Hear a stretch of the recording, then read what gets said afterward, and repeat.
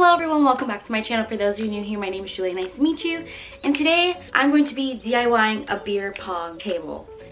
I'm so excited for this. Well, I worked on it with my new roommate for a really long time, for about a week. It took like a whole week of my life. It is finally done and I am so excited. I think this is one of the most exciting things I've done since quarantine, and like one of the most productive things, not gonna lie. Like I was just constantly busy and I was like, whoa, haven't experienced this in a while. I'm of drinking age, I'm 21, and who doesn't love a good beer pong table? Even if you aren't 21 or you choose not to drink, I'm gonna call it a beer pong table, but you can use it for anything. You can use it for water pong or whatever. I just feel like it's just a necessity in college or just an apartment to have. So it was, again, a long process, not as long as I thought it was gonna be, but it was still pretty long. There was moments of frustration, there was moments of happiness, so we're gonna go through all of that. I vlogged a lot while I was doing it, and I just thought that I not only show you guys how I did it, but share additional tips and things that I learned that I wish I would have done differently, or all that. So let's just get into the video. So day one started pretty positive. It was, we got our stuff, we got our supplies, we got our table, we got everything. Day one.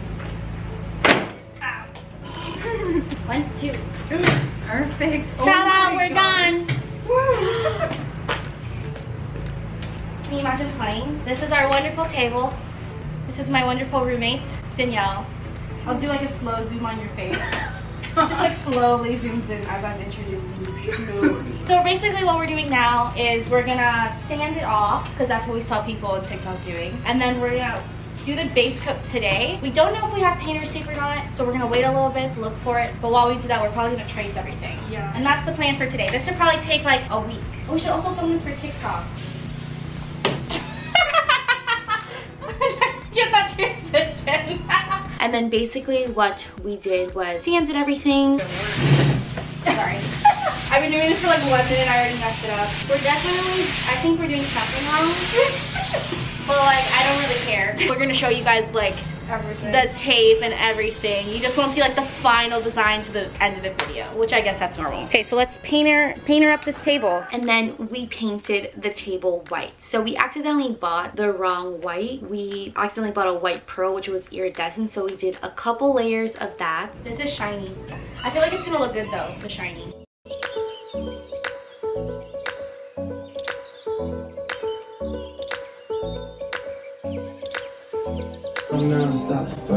A bunch of my paint like went like squirted. We waited for it to dry. The whites usually dry pretty fast from what I've learned. The white pearl took a little bit longer to dry. We're about to blow dry the table because we're impatient. I don't think this is the right technique. Nope. No. Not even close. No. The girl on TikTok made it look so fast. TikTok's a lie. This is kind of what the layout's gonna look like. So we're gonna have like a rectangle here. Obviously no spaces here. This is just like a rough cut so you guys can kind of get an idea and not see the final design.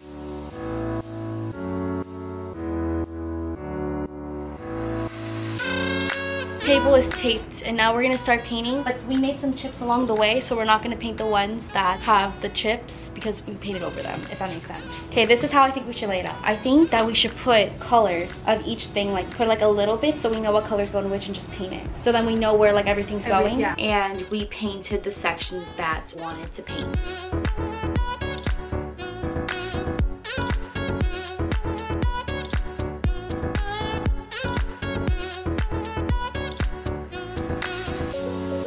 This is the progress on day one here. We just did, again, the base layer. The only thing we have to do is we're doing like a stripe thing here, so we just have to wait for these two to dry. But I think it's looking pretty good. We had some color changes throughout. We have a lot of concoctions, so this is really, if we mess up, then we're screwed. And day one. So that's basically what we did day one. Okay, so day two to whatever, we just painted the tables. We painted everything, did all our designs and all that, so it was pretty seamless in between. Okay, so we're currently on day two. Let's show you the table. It came out so good. The colors look amazing.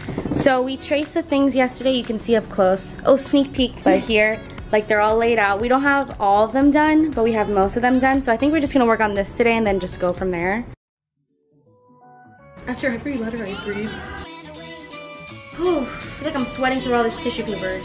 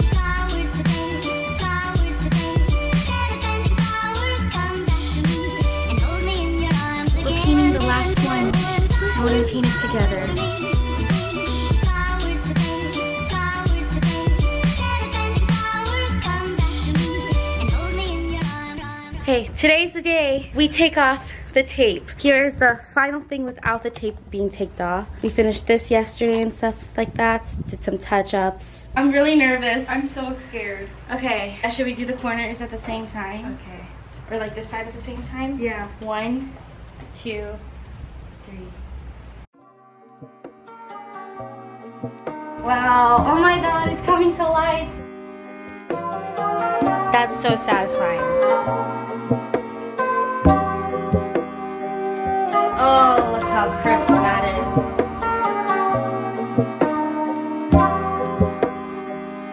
So this is what it looks like without the tape. So pretty much all the white we had painted before pretty much came off as expected. So we're just gonna paint and touch up, paint in between the white, and then touch up the individual colors.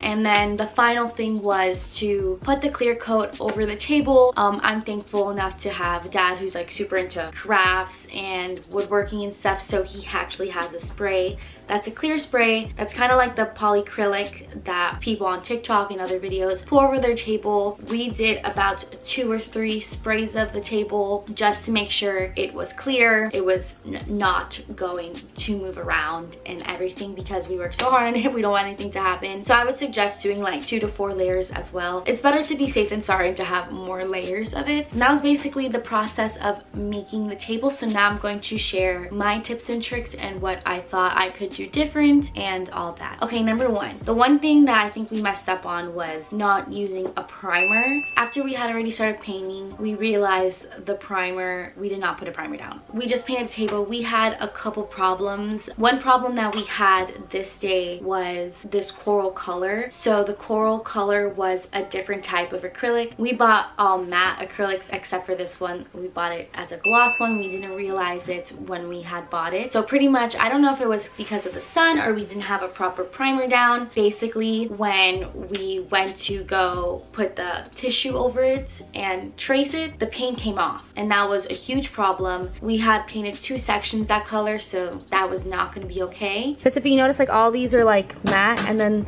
this one over here is a little bit glossy, and I think like the heat, maybe that's what we're thinking. And then we have to repaint this one because it's like a gloss acrylic. So how we traced it. So how we traced it was, what you do is do your design on your computer. I used Canva. I thought that was just the easiest. It has a variety of fonts. You can also upload your own fonts, and you can find stock images there that it's easy to just make the colors your own, and then it's just, you just save the image and you can blow it up and trace it from there. Also, another tip that I haven't seen anyone do, but what I did, because the first time I traced something, I just took a random piece of tissue paper, and it was for the big triangle, and it was way too small, so I didn't want to waste any more tissue paper or time, because it does take time to trace. Not as much time as you would think, but it still does take time. So what I did was I cut the shape of the triangles or the thing I was going to trace. So for example, if one of the triangle pieces, I cut out a triangle from the tissue paper that was the size of the triangle, and then I would tape it onto my computer the way that it was going to be on the thing, and then I just simply trace it from there. And then when you go to tape it on your PONG table, it's just you tape it on right away,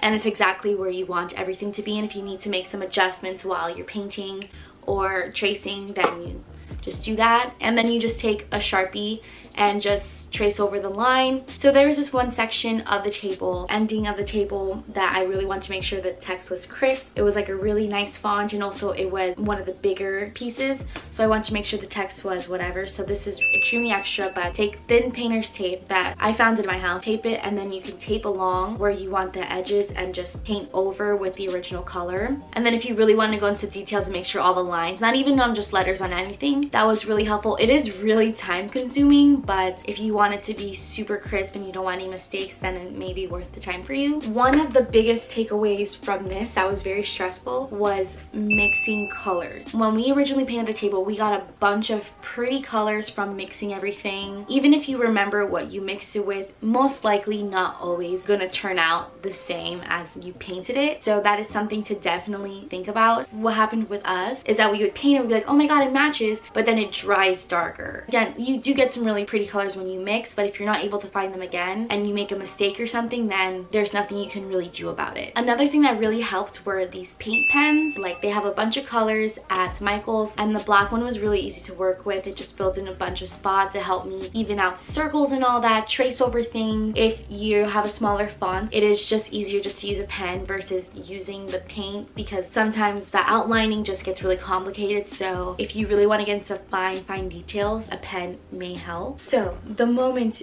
we've all been waiting for, what took about a week to do, but it is done. Here is the PONG table.